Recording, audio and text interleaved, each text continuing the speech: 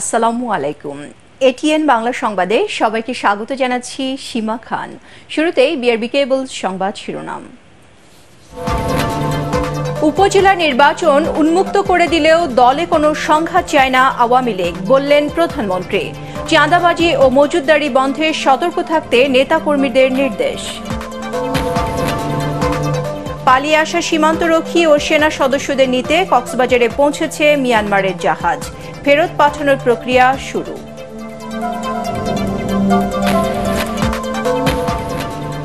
আগামী ৯ মার্চ অনুষ্ঠিত হতে যাচ্ছে জাতীয় পার্টির সম্মেলন। এরশাদের আদর্শ ফিরিয়ে আনা মূল লক্ষ্য, বলছে রওশনপন্থী নেতারা। এবং ফলাফলে পিছিয়ে থেকেও পাকিস্তানের সরকার গঠনের তোড়জোড় নওয়াজ শরীফের। 14 মামলায় জামিন ইমরান খানের। শুনছিলেন বিআরবি কেবল সংবাদ শিরোনাম। এবারে জানাবো বিস্তারিত সংবাদ। উপজেলা নির্বাচন উন্মুক্ত করে দেওয়া হলেও আওয়ামী লীগ কোনো সংঘাত চায় না বলে সাফ জানিয়ে দিয়েছেন প্রধানমন্ত্রী শেখ হাসিনা। গণভবনে দলের বিশেষ বর্ধিত সভায় তিনি বলেন, কোনো প্রার্থী সংঘাতে জড়ালে তার বিরুদ্ধে কঠোর ব্যবস্থা নেওয়া হবে। পণ্য মজুতদার ও চাঁদাবাজদের কারণে অহেতুক পণ্যের দাম যেন বেড়ে না যায়, সেজন্য নিজ নিজ এলাকায় নজর দিতে দলের নেতাদের প্রতি আহ্বান জানান প্রধানমন্ত্রী। আপেল মাহমুদের রিপোর্ট। আওয়ামী লীগের তৃণমূল পর্যন্ত নেতাকর্মীদের ঐক্যবদ্ধ করতে গণভবনে দলীয় সভাপতি ও প্রধানমন্ত্রী শেখ হাসিনার সভাপতিত্বে শুরু হয় বিশেষ বর্ধিত সভা।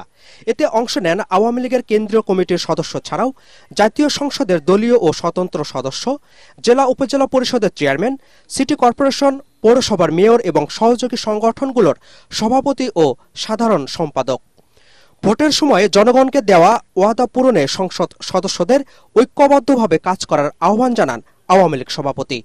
উপজেলা নির্বাচনকে ঘিরে সংঘাতের বিষয়ে সবাইকে সতর্ক করেন তিনি। আমার সামনে নির্বাচন, উপজেলা নির্বাচন, এটা আমরা উন্মুক্ত করে দিয়েছি। প্রত্যেকটা নির্বাচন একদম 15 বছর ক্ষমতায় কারা মানুষের জন্য কতটুকু কাজ করেছেন, কারা করতে পারেনি, সেটা একটা যাচাই বাছাই এর মধ্যে দিয়ে হয়ে যাবে, যে জনগণের কাছে কার গ্রহণযোগ্যতা, সেটাই আমরা দেখব। তবে একটা কথা আমি বলবো, কোন রকম সংঘাত আমি চাই না। আর যারা এর সঙ্গে জড়িত থাকবেন, সে যেই হোক, তার বিরুদ্ধে ব্যবস্থা নেওয়া হবে। দ্রব্যমূল্যের ঊর্ধ্বগতির জন্য যারা দায়ী তাদের বিরুদ্ধে সরকারের কঠোর অবস্থান তুলে ধরেন প্রধানমন্ত্রী। দুর্নীতির বদনাম যেন না হয় সে বিষয়ে সবাইকে সতর্ক করে দেন তিনি। এই মজুদারি কেউ অহেতুক করতে পারবে না। আর যখনই যে মাল আসলেই ওই যে যেখানে হোলসেল মার্কেট, সেখানে একবার চাঁদাবাজি, চলার পথে চাঁদাবাজি, এগুলিও বন্ধ করতে হবে। আপনারা এখানে আছেন বিভিন্ন এলাকার প্রতিনিধি, এখানে আপনাদের একটু দৃষ্টি দিতে হবে। নির্বাচন পরবর্তী বিএনপির আন্দোলনের সমালোচনা করে তিনি বলেন, সন্ত্রাসী দলের কাছ থেকে গণতন্ত্র শিখতে চায় না আওয়ামী লীগ। একটি রাজনৈতিক দল তো দেখা যাচ্ছে তাদের মাথা নাই, মাথাটা দেশে নাই, মাথাটা হচ্ছে 7 সমুদ্র 13 নদী পারে, আর সেখান থেকে হুকুম দেয় আর এরা জ্বালাও পোড়াও করে। তবে এবার একটা ভালো কাজ করেছে। ভালো কাজটা কি? আগে তো হঠাৎ চুপি সারে আগুন দিত গাড়িতে, রেলে, সব জায়গায়। এবার তারা প্রকাশ্যে দিয়ে আবার ছবি তোলে, কারণ তাদের গুরু ওই লন্ডন থেকে বলে দিয়েছে যে ছবি পাঠাতে হবে। তো এটা বলে দেওয়াটা সুবিধা হয়ে গেছে যে এরা যে আগুন দিচ্ছে সেই ছবি আর সেই এভিডেন্সটা পাওয়া যাচ্ছে। আজকে তাদের কাছ থেকে ভোটের অধিকার, গণতন্ত্রের অধিকার, এটা শুনলে পরে আমাদের হাসি পায়। যত চক্রান্তই হোক না কেন, দেশের অর্থনৈতিক উন্নয়নে কাজ করে যাওয়ার প্রত্যয় ব্যক্ত করেন আওয়ামী লীগ সভাপতি। Apple Mahmud, ATN Bangla, Dhaka. নারী ও মেয়েদের ন্যায়পরায়ণ, অন্তর্ভুক্তিমূলক ও টেকসই ভবিষ্যতের জন্য বিজ্ঞান ক্ষেত্রে আরও বেশি অংশগ্রহণের উপর জোর দিয়েছেন প্রধানমন্ত্রী Sheikh Hasina.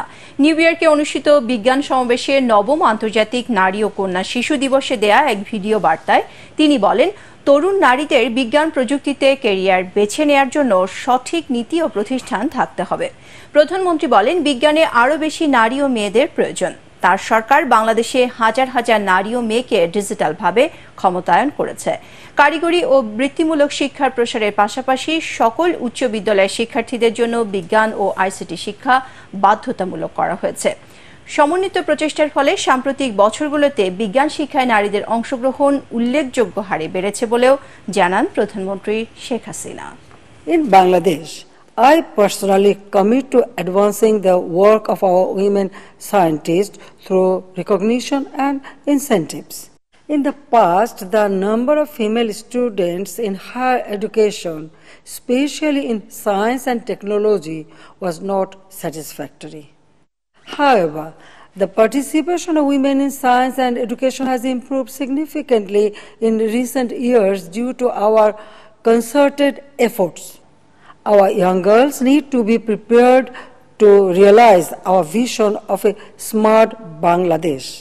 I shall always remain devoted to women's and girls' education in science and technology. দ্রুতই রোহিঙ্গা প্রত্যাবাসন শুরু করতে সরকার কাজ করছে বলে জানিয়েছেন পররাষ্ট্রমন্ত্রী ডক্টর হাসান মাহমুদ।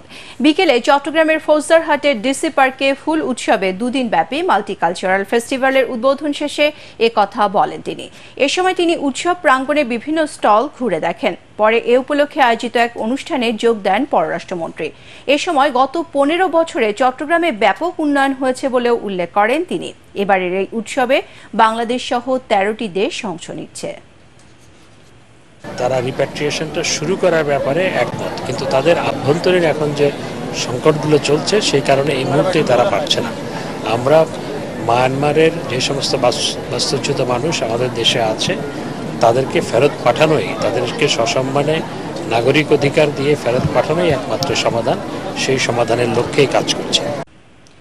সংঘাতে মিয়ানমার থেকে পালিয়ে আসা সীমান্তরক্ষী ও সেনা সদস্যদের ফেরত নিতে দেশটির নৌবাহিনীর একটি জাহাজ কক্সবাজারের টেকনাফে এসে পৌঁছেছে। বিকেল 5টার দিকে টেকনাফের একটি টার্মিনালের কাছে পৌঁছায় জাহাজটি। টেকনাফ উপজেলা নির্বাহী কর্মকর্তা জানান, পুরো প্রক্রিয়াটির সাথে যুক্ত রয়েছে পররাষ্ট্র মন্ত্রণালয়, নৌবাহিনী, বিজিবি ও কোস্টগার্ড। তবে ফেরত প্রক্রিয়া কখন শুরু হবে এ বিষয়ে জানাননি তিনি। গত কয়েকদিন টেকনাফ ও বান্দরবানে বিভিন্ন সীমান্ত দিয়ে মিয়ানমারের 330 জন সীমান্তরক্ষী সেনা সদস্য, সরকারি কর্মকর্তা ও সাধারণ নাগরিক বাংলাদেশে পালিয়ে আসে। বর্তমানে তারা কক্সবাজারে বিজিবির হেফাজতে একটি আশ্রয় কেন্দ্রে আছে। এদিকে বান্দরবানের নাইখাংছড়ির তুমরু সীমান্তে মিয়ানমার থেকে ছোড়া আরও 2টি অবিস্ফোরিত রকেট লঞ্চারের গোলা উদ্ধার করেছে বিজিবি। স্থানীয়রা জানায়, জমিতে এগুলো দেখতে পেয়ে বিজিবিকে খবর দিলে সকাল 9টার দিকে সীমান্তের পশ্চিম কুল এলাকা থেকে এগুলো উদ্ধার করা হয়। এ নিয়ে বান্দরবান সীমান্ত থেকে এ পর্যন্ত 4টি রকেট লঞ্চারের গোলা উদ্ধার করল বিজিবি। গোলাগুলো উদ্ধার হওয়ার পর এলাকায় আতঙ্ক ছড়িয়ে পড়েছে। কৃষকরা এখনো আতঙ্কে জমিতে চাষ করতেও যাচ্ছেন না। দ্বিতীয় দফার ইজতেমার আখেরি মোনাজাত কাল। ইজতেমার দ্বিতীয় দিন জিকির আজকারের মধ্য দিয়ে ব্যস্ত সময় পার করছে ধর্মপ্রাণ মুসল্লিরা। আগামীতে নিজেদের মধ্যে বিরোধ কাটিয়ে একই সময়সূচিতে ইজতেমা পরিচালনা করার আহ্বান জানিয়েছেন সাধারণ মুসল্লিরা। টঙ্গী ইজতেমা মাঠ থেকে ফিরে খলিলুর রহমান জুয়েলের ক্যামেরায় রিপোর্ট করেছেন খায়রুল ইসলাম। আল্লাহু আকবার ধ্বনি ও জিকির আসকারের মধ্য দিয়ে ব্যস্ত সময় পার করছে দেশ বিদেশের ধর্মপ্রাণ লাখো মুসল্লি। আল্লাহর নৈকট্য ও পরকালে জান্নাত পাওয়ার আশায় তারা সমবেত হয়েছেন এই ইজতেমা মাঠে। শীত কিছুটা কমে আসায় বয়োবৃদ্ধদের জন্য আগের চেয়ে স্বাচ্ছন্দ্যপূর্ণ পরিবেশ তৈরি হয়েছে। বিশ্ব ইজতেমা এখানে মুসলমানরা আসার পরে যে তাদের ভিতরে যে একটা মুসলিমের প্রতি যে একটা চেতনা ভিত্তিক এটা পরিপূর্ণতা পায় এই 3 দিনের মধ্য দিয়ে। দুইটা ইজতেমা এক হয়ে যদি একটা হয় তাহলে দেখা যাবে যে অনেক লোক হবে। We must protect this all the people and must take to the one Jannah to the Ilyas Rahmatullah flag. আমার পারিবারিক জীবনে, রাষ্ট্রীয় জীবনে, সাংসারিক জীবনে কিভাবে চলতে পারি, কিভাবে দিনের লাইনে চলতে পারি, এই জন্য এখান থেকে দিক নির্দেশনা দেওয়া হয়। মুসল্লিদের সব ধরনের নিরাপত্তা ও সার্বিক সুবিধার্থে বেশ কয়েকটি টিম মোতায়েন করেছে গাজীপুর সিটি কর্পোরেশন ও বিভিন্ন আইনি সংস্থা। সার্বিকভাবে আমাদের দেশি এবং বিদেশি মেহমানদের মাধ্যমে আমাদের বিশ্ব ইজতেমা এখানে আমি মনে করি খুব জমে উঠেছে।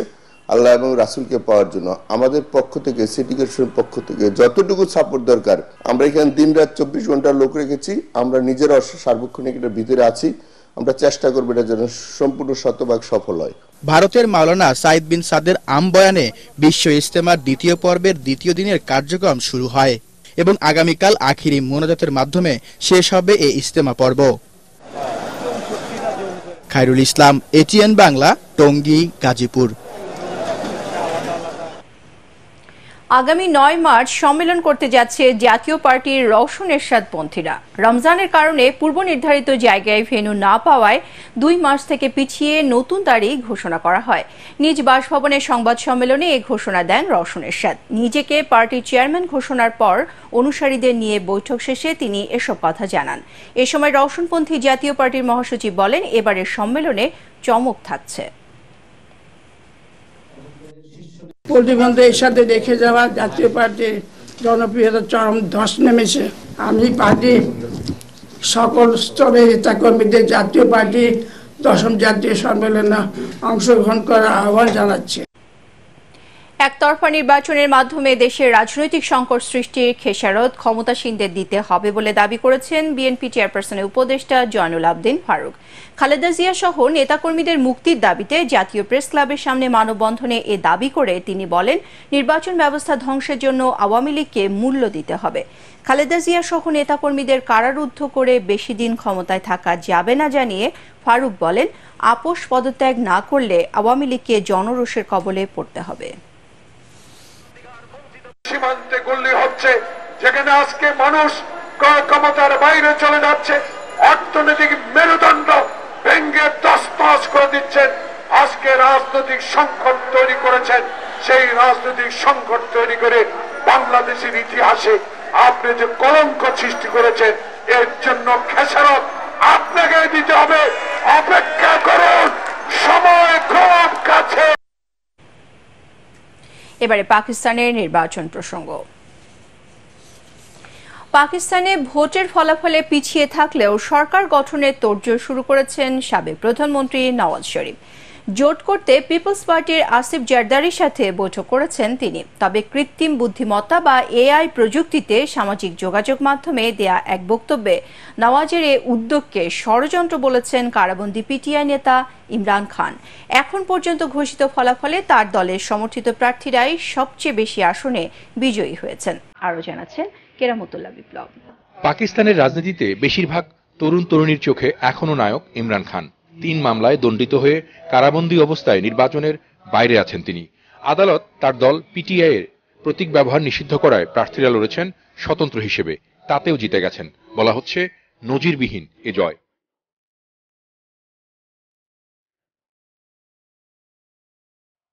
এমন পরিস্থিতিতে ইমরান কারামুক্ত হয়ে যাবেন এমন ভাবা যাচ্ছে না। তবে সুযোগ তৈরি হয়েছে বলে মনে করছেন বিশ্লেষকরা।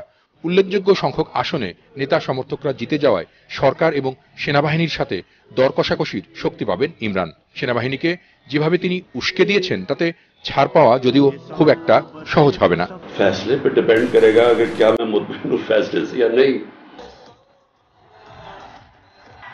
বর্তমানে পাকিস্তানের রাজনীতিতে সবচেয়ে জনপ্রিয় নেতা ইমরান খান।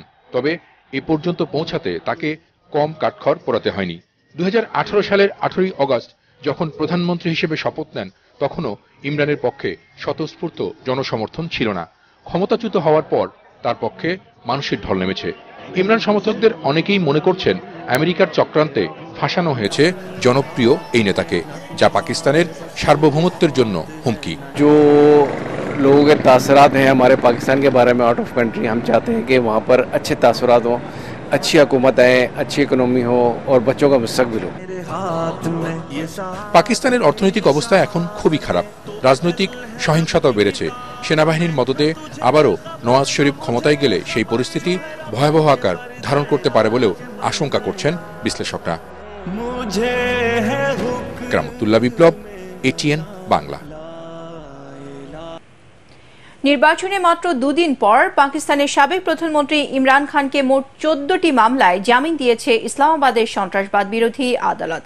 ইমরান খানের পাশাপাশি তার রাজনৈতিক দল PTI এর সিনিয়র নেতা শাহ মেহমুদ কুরেশিকেও 13 মামলায় জামিন দেওয়া হয়েছে।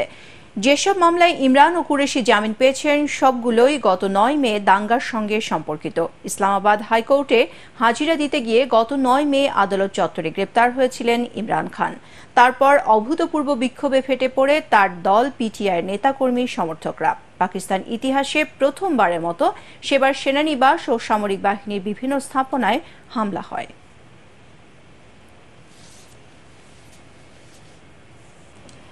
অমর একুশে গ্রন্থমেলায় দর্শনার্থীর ভিড় বাড়লেও নেই তেমন বেচা বিক্রি। এতে হতাশ প্রকাশক ও বিক্রেতারা। সংশ্লিষ্টরা বলছেন, অনলাইনে বিভিন্ন প্ল্যাটফর্মে জড়িয়ে পড়ায় তরুণ প্রজন্মের কাছে আগের চেয়ে কমেছে ছাপানো বইয়ের কদর। মুস্তাফিজুর রহমানের রিপোর্ট। উপচে পড়া ভিড় অমর একুশে গ্রন্থমেলায়।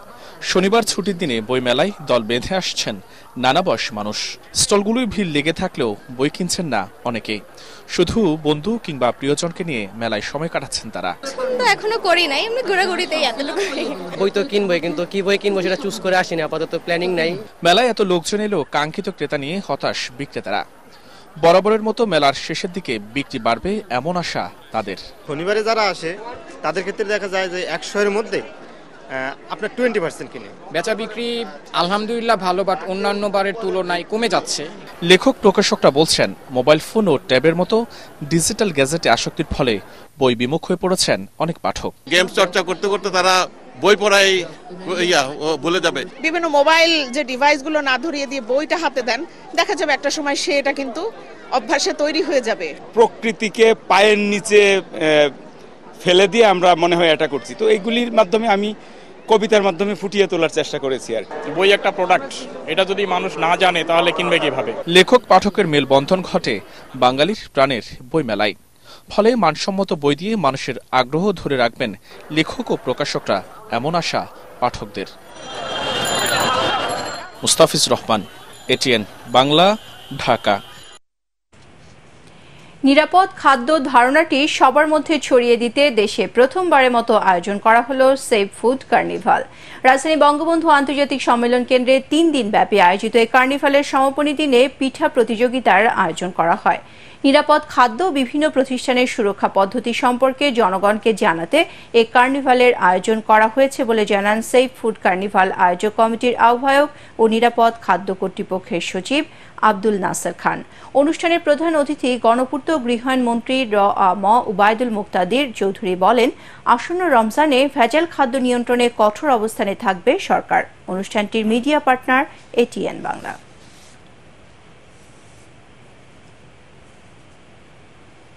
সি ফুড নিয়ে আসছি। আমার যে ঢাকার 80% আমি মনে করি আমার কাস্টমার যে মেহমানরা শালিকের, তাদেরকে একটু জাস্ট এই মেলা উপলক্ষে আমরা সি ফুড ট্রাই করার জন্য আসছি। রোজার মাসে যত পচা খাবার আছে তত বেশি মজা করে আমরা খাই। একটাও নিরাপদ খাবার না। এই পচা খাবার পরিহার করে চলতে পারলে আমাদের স্বাস্থ্য ভালো থাকবে। এবারে আল-রাফ ইসলামী ব্যাংক অর্থ সংবাদ।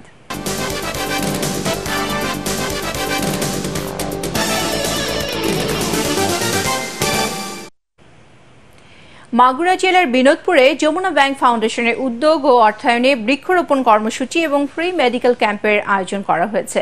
অনুষ্ঠানে ব্যাংকের ব্যবস্থাপনা পরিচালক ও সিইও মির্জা ইলিয়াস উদ্দিন আহমেদের সভাপতিত্বে প্রধান অতিথি হিসেবে উপস্থিত ছিলেন যমুনা ব্যাংক ফাউন্ডেশনের চেয়ারম্যান নূর মোহাম্মদ।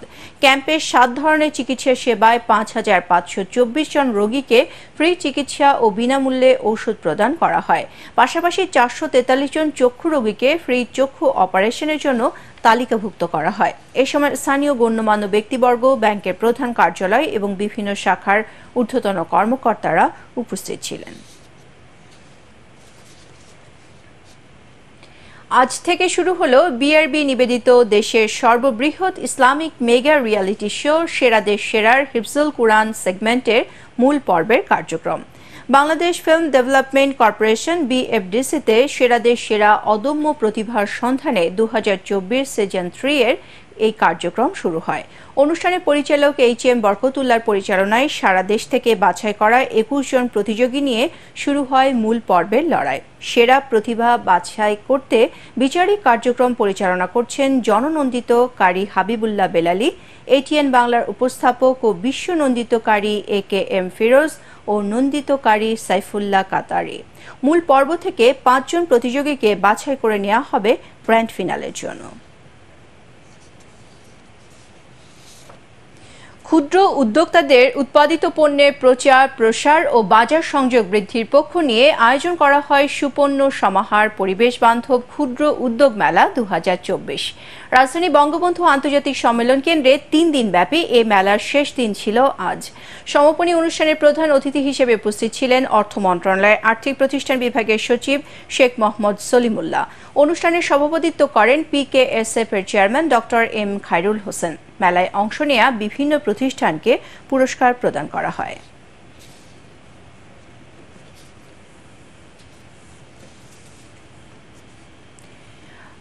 জনগণের পাশে দাঁড়িয়ে তাদের কষ্ট ভোগান্তি দূর করতে নেতাকর্মীদের নির্দেশ দিয়েছেন যুবলীগ চেয়ারম্যান শেখ ফজলে শামস পরশ। রাজধানী গাবতলীর সিটি কলোনিতে শীতার্তদের মাঝে শীতবস্ত্র বিতরণকালে নেতাকর্মীদের এ নির্দেশনা দেন তিনি। দ্রব্যমূল্য বৃদ্ধিতে জনগণের কষ্ট হচ্ছে জানিয়ে যুবলীগ চেয়ারম্যান বলেন, শেখ হাসিনা সরকার দ্রব্যমূল্য নিয়ন্ত্রণের সর্বাত্মক চেষ্টা চালাচ্ছে। সরকারের প্রতি আস্থা রাখার আহ্বান জানান তিনি। এ সময় যুবলীগের সাধারণ সম্পাদক মাইনুল হোসেন খান নিখিল সহ কেন্দ্রীয় নেতারা উপস্থিত ছিলেন।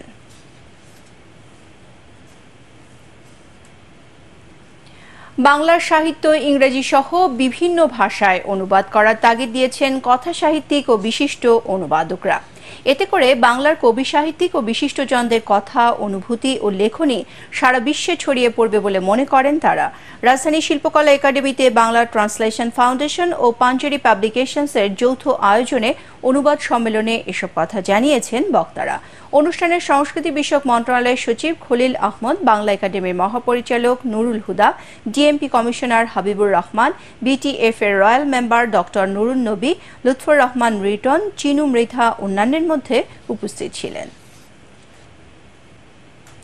রাজধানী উত্তরা দিয়াবাড়িতে ম্যাজিক মুভি থিয়েটারে পূর্ণদৈর্ঘ্য চলচ্চিত্র কাগজের বউয়ের সফল মেলা অনুষ্ঠিত হয়েছে। চলচ্চিত্রটি দর্শকদের মন কাটতে পারায় মুক্তি পাওয়ার 5ম সপ্তাহে এই বিশেষ শোটির আয়োজন করা হয়। এ সময় আমন্ত্রিত অতিথিরা চলচ্চিত্রটি দেখে আবেগে আপ্লুত হয়ে পড়েন। সিনেমাটি ব্যাপক ব্যবসা সফলতা পেয়েছে বলে জানিয়েছেন নির্মাতারা। বাবা মায়ের অবাধ্য সন্তানের ভালো হওয়া এবং অশান্তির সংসার থেকে সুন্দর সংসারের গল্প কাগজের বউ। চলচ্চিত্রটিতে অভিনয় করেছেন চিত্রনায়ক ডিএ তায়েব, পরিমণি, ইমন ও সুমন সহ বেশ কয়েকজন জনপ্রিয় অভিনয়শিল্পী।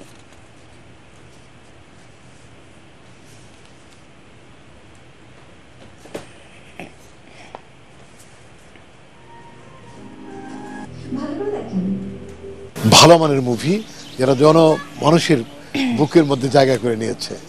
ইতিমধ্যে এটা নিয়ে অনেক আলোচনা হয়েছে, প্রশংসিত হয়েছে সর্বক্ষেত্রে। আমার পাপা যে এত সুন্দর অ্যাক্টিং করেছে কাগজের বউতে, আমার আসলে এতই ভালো লাগছে যেটা আমি বলে প্রকাশ করতে পারছি না। অনেক বেশি খুশি লাগছে। তা আল্লাহর রহমতে ইনশাআল্লাহ ব্যবসায়িকভাবে আমি মনে করি আমি সফলতাই পেয়েছি। কাগজের বউ আসলে এখন আর কাগজে নেই, কাগজের বউ এখন সব জায়গায় বাংলা ভাষীদের মনে। সামাজিক ছবি, এটা ভাগবত ছবি, পরিচ্ছন্দন ছবি, ফ্যামিলি নিয়ে দেখার মতো ছবি। শিক্ষণীয় সিনেমার অনেক অভাব, যেটা কাগজের বউতে আছে। প্রচুর লেসন আছে। এবারে পার্টেক্স খেলার খবর।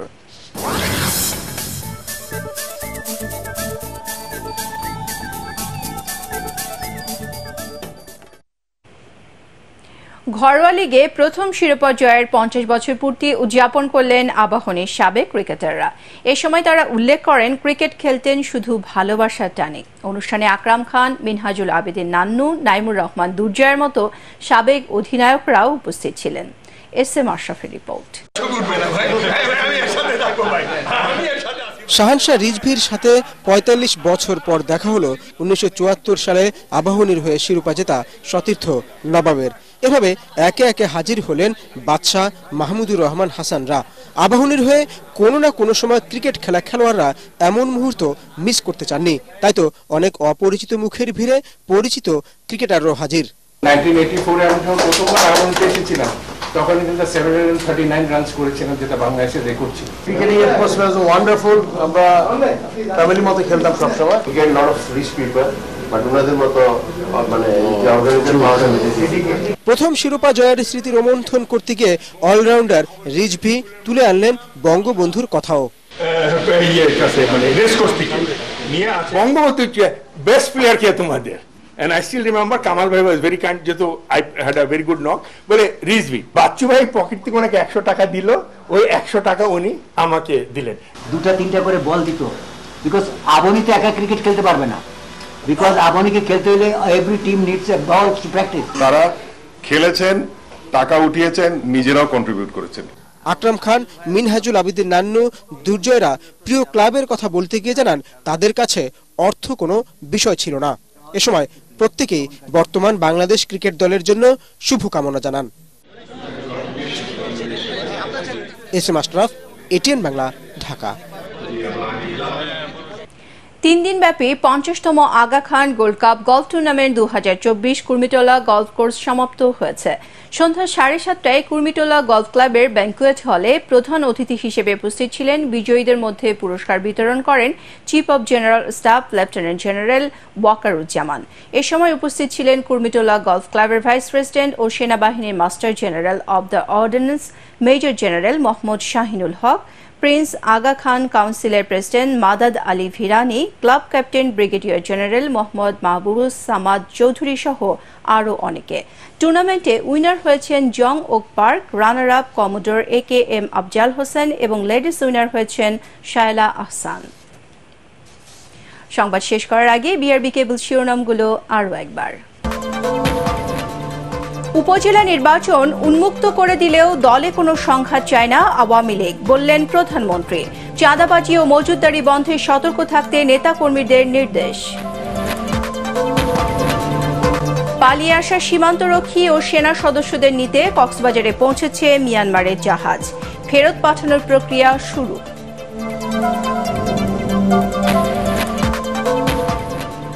আগামী 9 মার্চ অনুষ্ঠিত হতে যাচ্ছে জাতীয় পার্টির সম্মেলন। এরশাদের আদর্শ ফিরিয়ে আনা মূল লক্ষ্য, বলছে রওশনপন্থী নেতারা।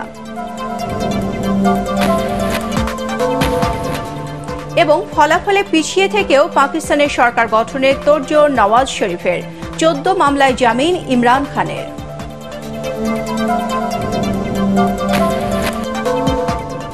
পরবর্তী সংবাদ দেখার আমন্ত্রণ জানিয়ে এখনকার মতো শেষ করছি। ATN বাংলা সংবাদ ইউটিউবে দেখতে ব্রাউজ করুন youtube/ATN Bangla News। ধন্যবাদ সবাইকে।